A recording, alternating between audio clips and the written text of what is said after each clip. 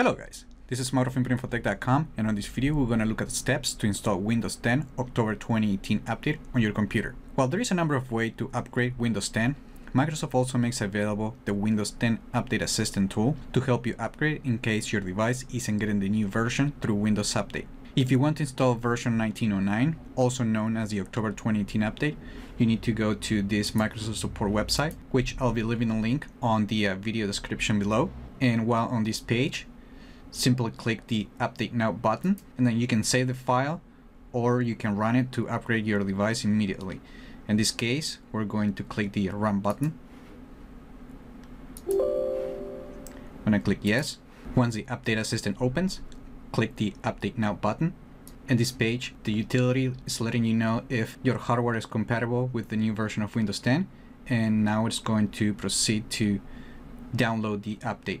Keep in mind that this process will take some time depending on your internet connection and hardware configuration. Also, before proceeding with any installation of Windows 10, it is always a good idea to disconnect any peripherals, including external storage, printers, to avoid installation problems. Also, make sure to create a full backup in case of something goes wrong and you need to roll back. I have created a video tutorial on how to back up your device, and I will be leaving that link on the video description below. Once the update is ready, just click the Restart button and your computer will restart to complete the installation. This process should take around 15 to 35 minutes, but it all depends on your computer configuration.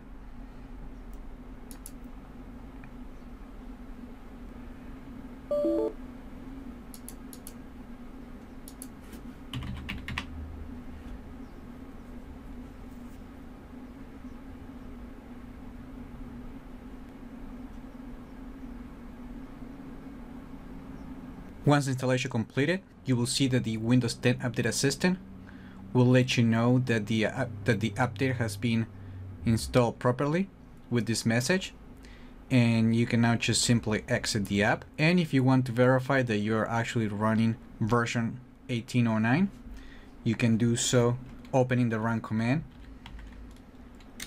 and typing winver.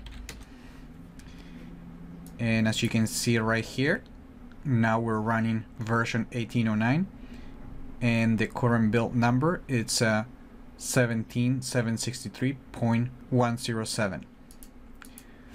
Also, you can open the settings app and you can check that you're running the new version of Windows 10.